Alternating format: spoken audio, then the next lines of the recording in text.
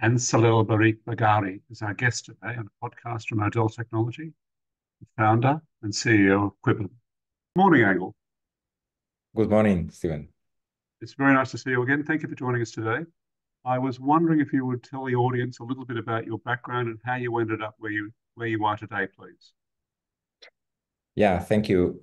Basically, my background, I studied electronics engineering and computer science, and then I did a PhD in biomedical engineering, especially in the area of computer vision applied to medicine. And I was always captivated by the capabilities of algorithms on quantifying findings in medical imaging data, like MRI, CT, or PET images.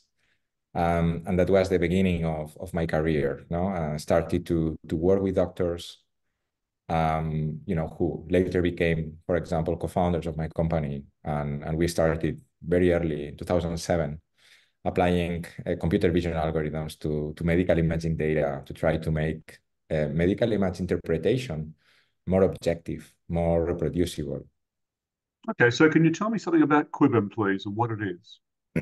So Quibim, actually, how we call it, is the consolidation of all that research activity we did around 2007 until today. We keep doing all the research. Quibim has a strong R&D area, but we decided to consolidate all that knowledge in computer vision and AI applied to medical imaging data into a company. That's basically the result of what we call quantitative imaging biomarkers in medicine, QUIBIM. That's Quibim. And that means that we consider medical images as a biological sample, digital sample that we can measure. And those measurements are called imaging biomarkers, right? I mean, we have biomarkers from blood, we have biomarkers from urine. Why don't we have imaging biomarkers? So parameters we can extract from those images. And basically, what Quibim does is we have a business model based on AI that can streamline the extraction of these imaging biomarkers in an automated way, right? So we do full automation. As soon as we get an MRI, a CT scan, we can extract data, just in seconds for doctors. Okay, so the system does prostate, brain, liver, breast, lung. I think they're the subcategories. Let's talk about each category if that's okay. So with the prostate, it's from a CT scan or from an MRI? Yeah, so we basically work with standard of care imaging data. Usually when we train the AI models, we need access. And for prostate, the standard of care for, before the biopsy, that means when we need to detect cancer, is a magnetic resonance imaging nowadays. There are guidelines for how these images have to be acquired and how to be interpreted by the radiologists. And this is basically the PIRATS guidelines. These guidelines define the image acquisition protocols. So what is the pixel size, slice thickness, what are the physical parameters with which the images have to be acquired, and then also how to interpret. Once I have the T2 image, once I have the diffusion image, if I see a dark region, if I see a bright region, there are some qualitative scoring that the radiologist must follow. And unfortunately, that is prone to a high variability across sites, right? And that's where we start to enter into the game. Yeah. Okay, so this is true of the brain, the liver, the breast, the lung. Yeah, it depends on the modality. For example, brain is by default an area that's mainly studied by MRI. In established disease, I mean, when you have like acute phases like a stroke, I mean, the standard of care is a CT scan in the emergency department. But for established disease like Alzheimer's disease, dementia, multiple sclerosis, amyotrophic lateral sclerosis, MRI is the standard of care. And that's where we enter into the play as well. Okay, all right. But you might have others, like, for example, lung cancer, that we are working on a new product right now. Lung cancer is de facto a technique for CT scan. I mean, when you have to study lung parenchyma, MRI is not a good modality because you don't see the lung tissue, in a clear way because of the high heterogeneity of the magnetic susceptibility, because of the oxygen, because of the cavities. And for that, the CT scan is the best technology nowadays. So we at Quibim work mainly with MRI, CT, or PET. These are the three modalities we touch, depending on the indication, depending on the pathology. I saw many years ago a company called Imbio, IMBIO. They were an MIT spin-out, and they Yeah. they detected idiopathic pulmonary fibrosis. Yep. They did a very good job of working with Roche and Boehringer Ingelheim with their modalities for idiopathic pulmonary fibrosis. Are you working with any pharmaceutical companies with your modalities? Yes, actually, that's a strong component of our business model nowadays.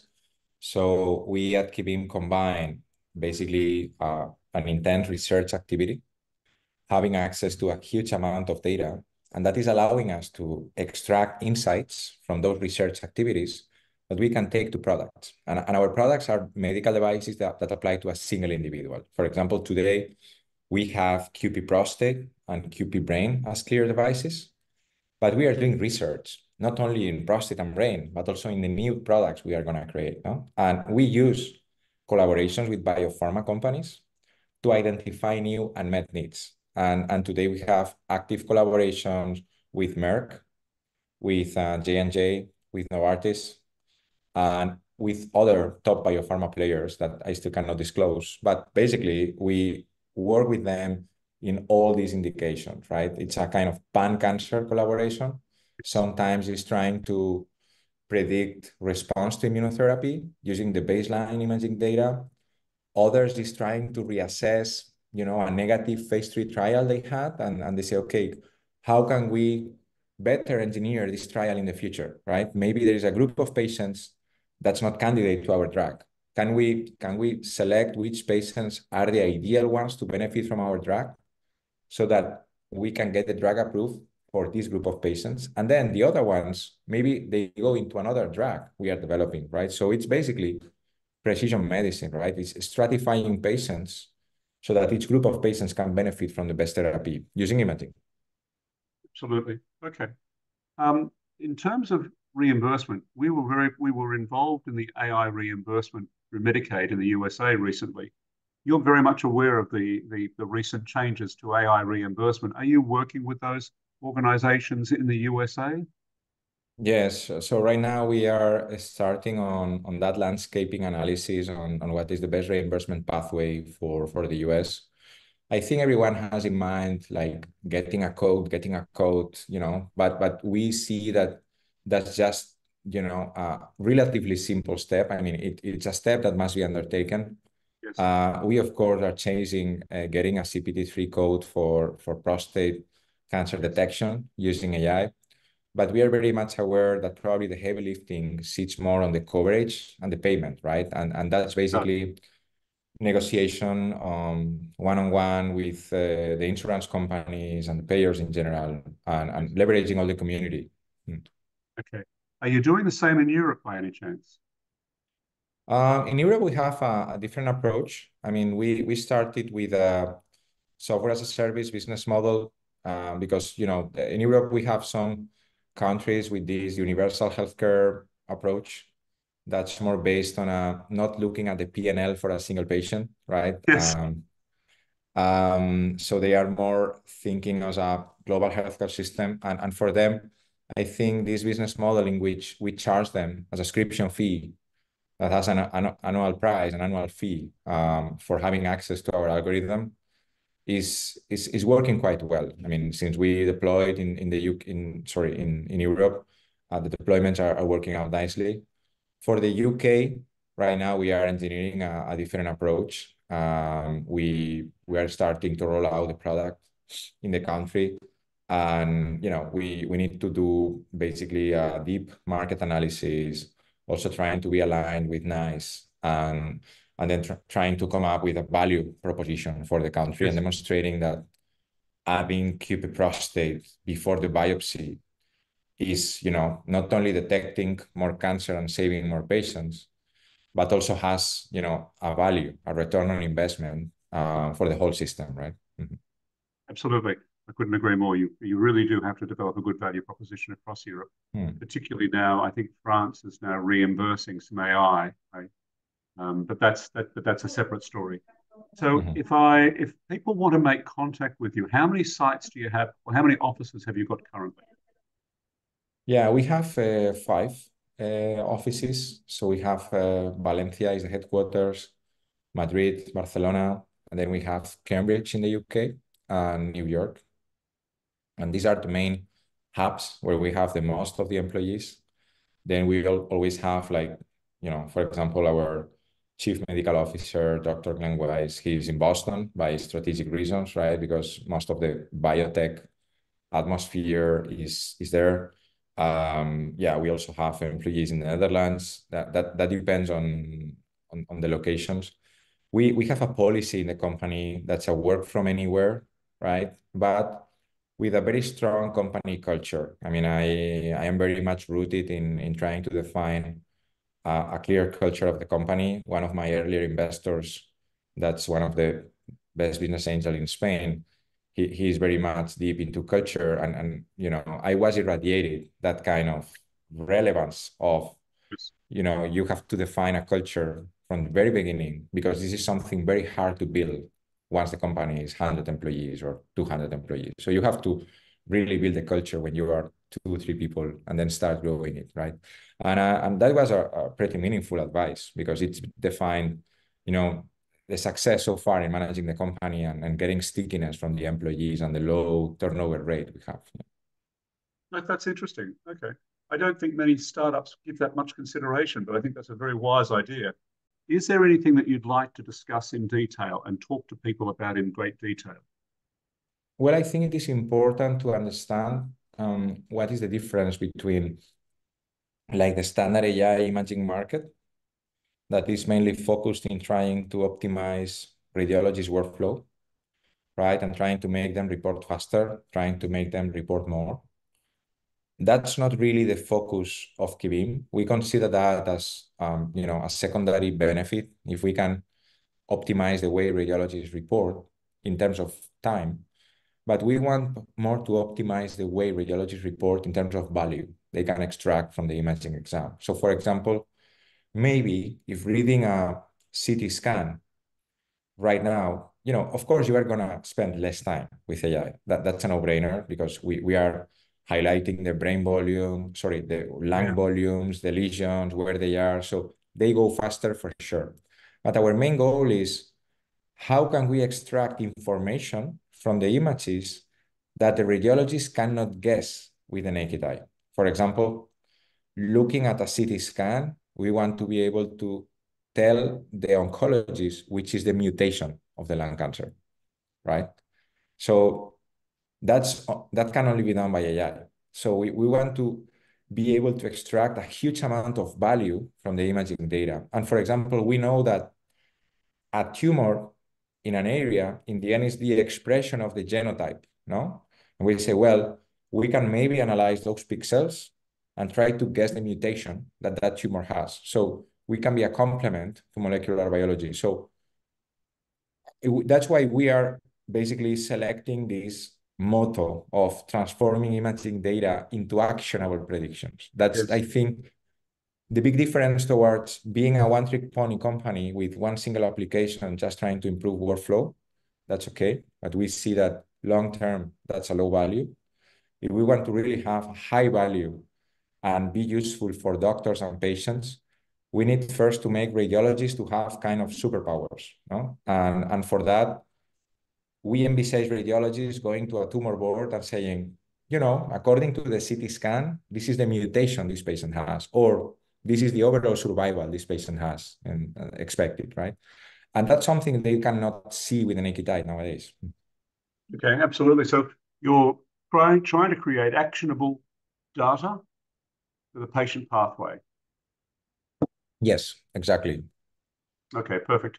I think that now the changes that have recently happened in NICE and the new changes that are coming in 2025, patient-reported outcomes are going to be extremely important, as you probably know.